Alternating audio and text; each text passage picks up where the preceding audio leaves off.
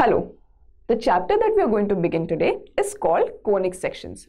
You have already studied a lot about straight lines in detail in coordinate geometry in the chapters before this.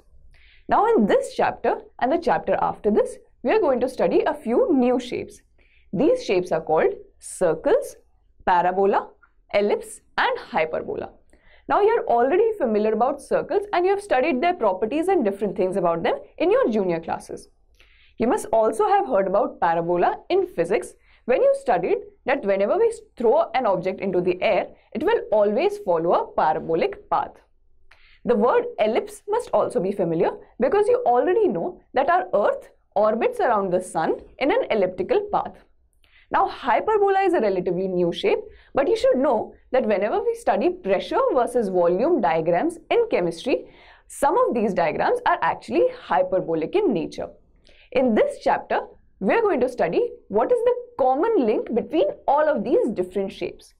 You will find that the common link is that we can get all of these different shapes when we cut a cone in different ways.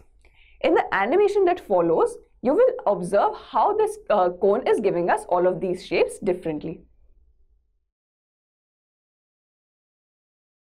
Now, we are going to use a double cone to visualize conic sections.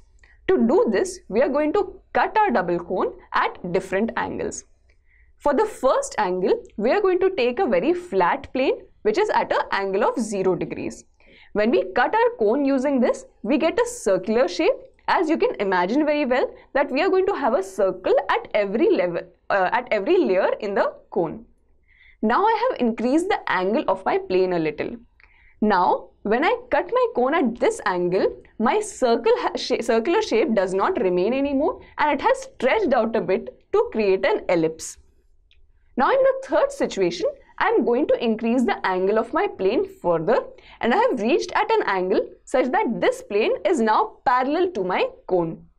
At this angle, when we cut the cone, the new shape that we are now getting is called a parabola. Now in the fourth situation, I have increased the angle even further.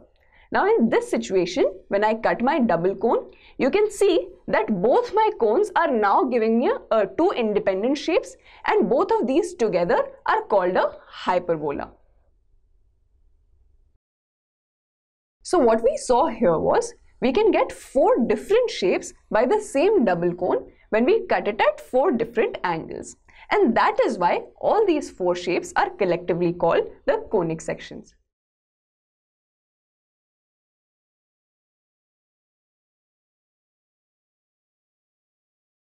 Now, we are going to observe a very interesting property of conic sections. According to this property, if light is thrown at a spherical object from different angles, we will get different conic sections as a shadow. Now we are going to look at the same thing in an experiment. For this experiment, I am going to need a ball and a torch so that I can throw the light on the ball. Now so that I can see the shadows clearly, I am going to dim the lights. Now for the first position, I am going to place the torch above the ball. Now since the torch is placed exactly above the ball, the shadow that I am going to get is going to be circular in shape. So the first conic section that I am getting is a circle. Now I am going to tilt the torch a little, and when I start tilting the torch, the shadow becomes a little elongated and now it has taken a new shape. This shape will be called an ellipse. Now I have tilted the torch further and I have reached a particular point such that the height of my ball is at the same level as my torch. Now at this point, the shape I am getting is like a U shape and this shape is called a parabola. Now when I further lower my torch, the shape of the parabola becomes sharper and the shape that I am now getting will be called a hyperbola. So you saw that when I changed the position of my torch, I was getting 4 different conic sections for different positions of the torch. You can also try this experiment at home. Till now, we have seen the shapes of the different conics that we have. But as we are studying coordinate geometry, we need to also know their equations. Now here, I have written a particular equation which collectively represents all the different conic sections that we have seen. This equation is actually called a general second degree equation. Now, why is it called a second degree equation? You can see that I have terms of x square, y square and xy over here, which are all second degree terms in x and y. Now you can see that there is no other possible combination of x and y that I can add to this term so that it remains second degree. That is why I will call this a general equation, because we have considered all possible combinations so that it remains a second degree equation.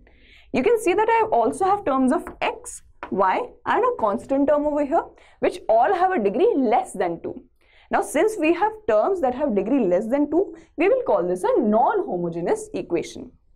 Now, if you recall, I have mentioned that this particular equation collectively represents all the conic sections. Now, if I want to identify what sort of conic it is representing, I need to have some specific conditions so that I can make this identification. That is why I will say that there are specific conditions on the constants a, b, h, g, f and c, and under these particular conditions we can define that whether if this equation will represent a circle, a parabola, an ellipse or a hyperbola. Now there is one very interesting thing that you can observe over here. If you recall that we have already studied straight lines, and the equation of straight lines was ax plus by plus c equal to 0. Now this equation is a 1 degree equation, and if you can recall, our straight lines are also a one dimensional shape. Now here all the shapes of conic sections that we have seen are two dimensional shapes, and our equation over here is also a 2 degree equation.